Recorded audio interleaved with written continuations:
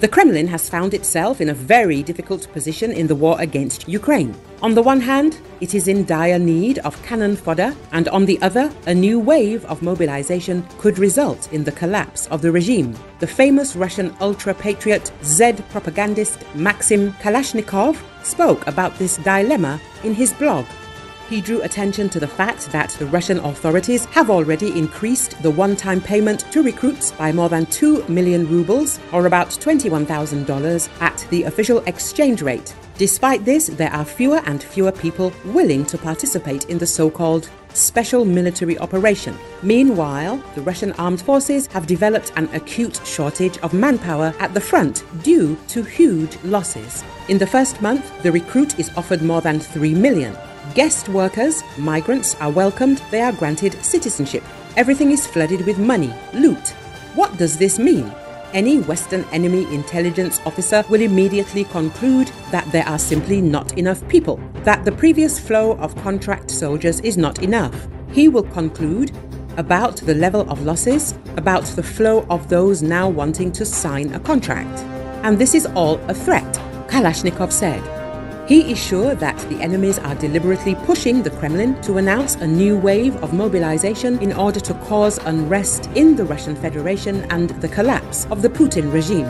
They are deliberately pushing our authorities towards mobilization, knowing that our authorities are very afraid of this, because they will have to call up a lot of people. This could cause turbulence, acute events in the country, said the Z-propagandist. He is sure that Russia is not ready for a new wave of mobilization.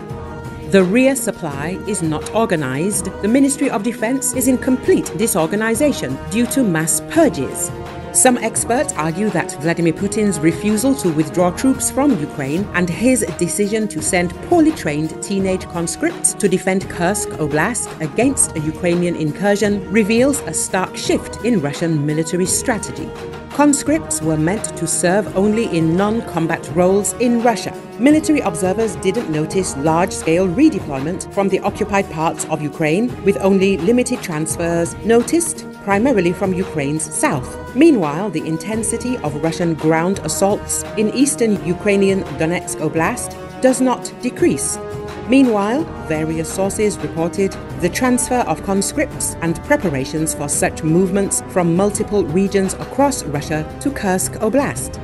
The Telegraph argues that this decision marks a departure from Putin's previous policy, which stated that conscripts would only serve in support roles within Russia. The decision to deploy conscripts in Kherson has even sparked limited protests, an uncommon event in authoritarian Russia. Forced to choose between the lives of unprepared young men and its ambitions for further gains in eastern Ukraine, the Kremlin chose those gains, the Telegraph wrote. So Putin refuses to withdraw troops from Ukraine, sending poorly trained teenage conscripts to defend Kherson Oblast against the Ukrainian invasion. He uses poorly trained teenage conscripts like a cannon fodder.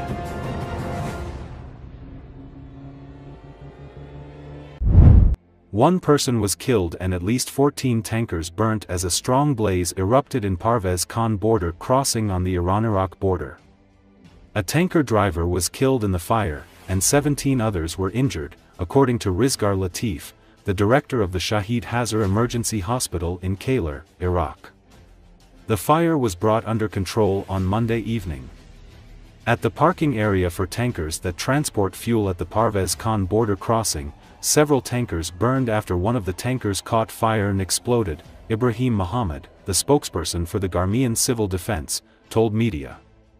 Director General of Crisis Management of Iran's Kermanshah region said the fire on the Parvez Khan border on the Iraqi side was extinguished with the help of Iranian firefighters, including dispatch groups from Khazar Shiran.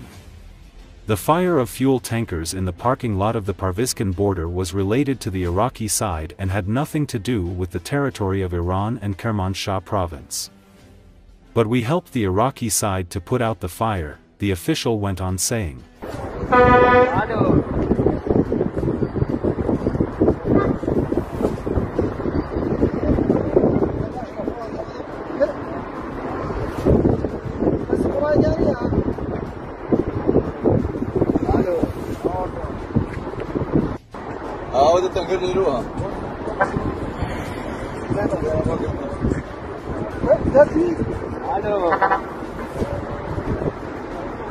Алло. Алло. Алло.